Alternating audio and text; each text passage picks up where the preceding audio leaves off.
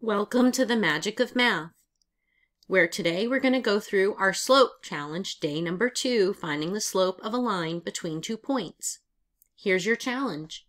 Find the slope of the line passing through the points -7.5 and -7.3. I'm going to provide you with the slope formula to use it to find between 2 points. I'd like you to pause the video now and come back and hit play when you're ready to check your work. Welcome back.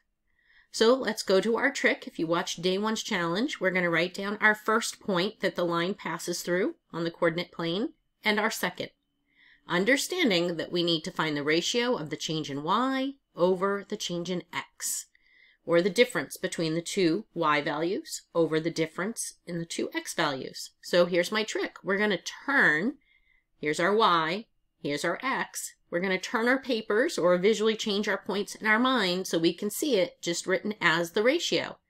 So we're going to do 5, replace y2 at 5, y1 is -3, x2 is going to be -7, and so is x1, -7. Now we're going to rewrite this so that we can know that subtracting a negative is adding the opposite. So now it looks like 5, change, opposite.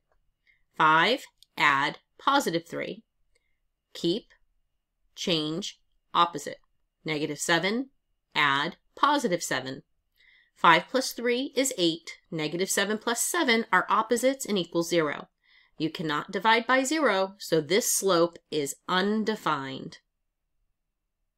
Thank you for joining me today at the Magic of Math, where we continue to master math one video at a time.